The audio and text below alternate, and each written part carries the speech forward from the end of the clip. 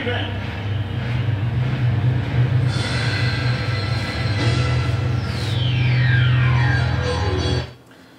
Hey, thanks for joining us on a new edition of Garage Boxing. Kevin Breen here with Rob Ernster. Good to be here as always. Hey, we haven't been here in a while because there's not been much to talk about, but now it's basically Halloween time. It's moving into November, which is going to be a huge boxing month, and we're going to start it off and talking about the biggest fight, which is of course the Pacquiao Antonio Margarito fight in Texas, the big stadium. He fought there earlier this year. Whew, man! I mean, we've been waiting for something like this, haven't we? Yeah, definitely. Want to see what Margarito's got left. You know, he had a lot on his mind last time he was out fighting Mosley, and I think it showed. He got dominated. But after watching 24/7, I think he's focused. You know, I think it's going to be good. I mean, it should be a pretty hard fought fight. I don't see either one of those guys backing up. Yeah, I mean, I think it's going to be probably the best fight that either guy has had in a while. Margarito had a tune-up fight earlier this year in Mexico. He hasn't been able to fight because nobody's been wanting to give him a license. Of course, Pacquiao and Margarito are both with Top Rank. So this thing happens. It's in Texas. He gets a license there. Yeah, after he gets, you know, so. You know, I don't know. This is, I think, a lot closer fight than a lot of people think. You know, a lot of people saw the Claudia fight, the Pacquiao fight earlier this year, also in Texas. That, I think, brought in, 30,000 people. They're expecting, I think, over 50 now. So, yeah, well, it's a Mexican fighter. It's in Texas. I mean, it's going to be a huge turnout. You know, as far as the fight, if you want to just get right into it, I think that Pacquiao is going to win, but I think it's going to be a really tough win. And I think that eventually it's going to be that superior stamina, quickness. You know, the quickness at the angles that he does. I mean, if you don't move around, a Margarito is going to eat you up quick. But if you've got, you know, excellent feet, obviously Pacquiao's got some of the fastest feet there. Yeah. You know, just the same way I'd pick Mayweather over Margarito. You know what I mean? But I think it's going to be a hell of a fight, and I think Margarito's going to win any rounds.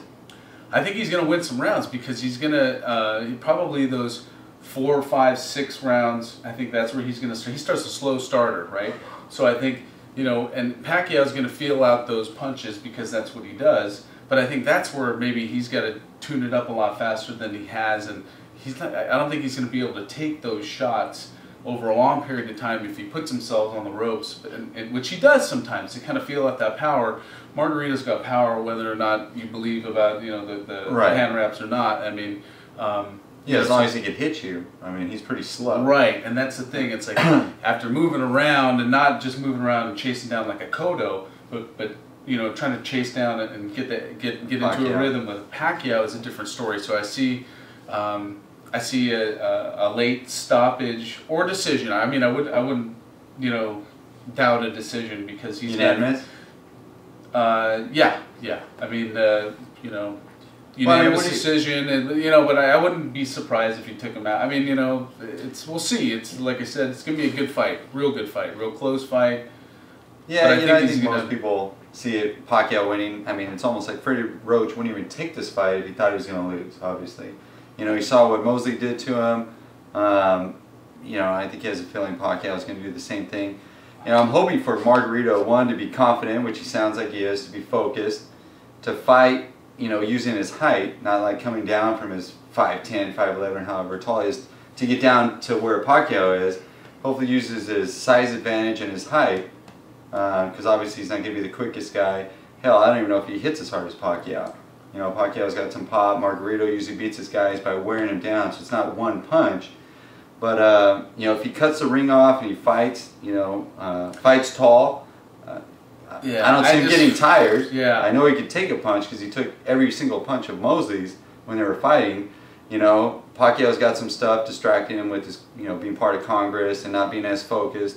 He does seem less focused, doesn't he? A little bit. That's I mean, a there's been perfect one storm for a guy to lose a fight, is to be distracted doing something else. Just like Lennox Lewis, when he fought Rockman the first time, he's out fucking off, making a movie, comes back, gets knocked out. Right, it's a guy that he should have won.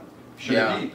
Yeah, well, again, I think, you know, Margarito's never been a kind of guy that uses his his height to really his advantage. He's so much of a bruiser and brawler, and that's just his instinct that I think you're not going to see him change his colors and try to jab his way into victory. I think that weight, it's a catch weight of 150, and I think that will be seen as to how heavy Pacquiao comes in. Is he really going to be 150? Is Margarito? I think he's barely 150 right now. I mean, Margarito is not going to have to cut those last 3 or 4 pounds. So hard, So he's tracking good. He looks good, but I don't know. We'll see. I mean, again, I think as far as athleticism goes, Pacquiao's the kind of guy that's just on a different scale, and I think Pacquiao's got that chin. Like I said, Margarito's not going to snap his jab out, so it could be a late 10-11 stoppage in a really close, great fight, maybe fight of the year.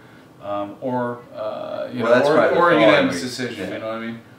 So obviously that's probably how it's going to go. Pacquiao, I mean, what are you going to do, man? I'd like to see a closer fight. I mean, if I was betting, I'd take Pacquiao again. I don't think he'd take this fight if he thought he was going to lose. But Margarito, hopefully he's got some left in him. I mean, it's not like he got beat up in his career. He has everything. He just had some time off. Sometimes that time off, going against an A+ fighter shows up in a heartbeat. So, he had one fight since. He came back. He didn't get beat up, probably didn't take any punches really.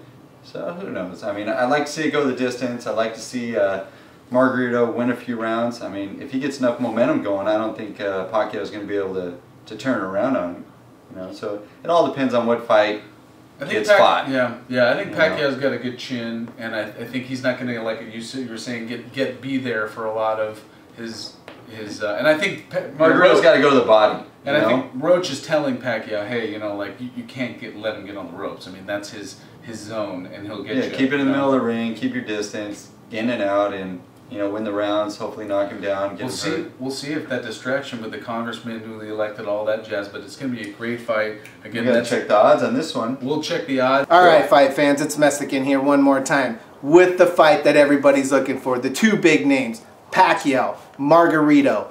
Landslide right now. They got Pacquiao minus 575.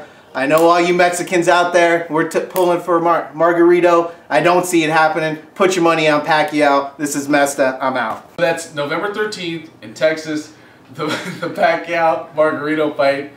And you also got the Pavlik, return of Pavlik fighting Brian Vera, Mike Jones.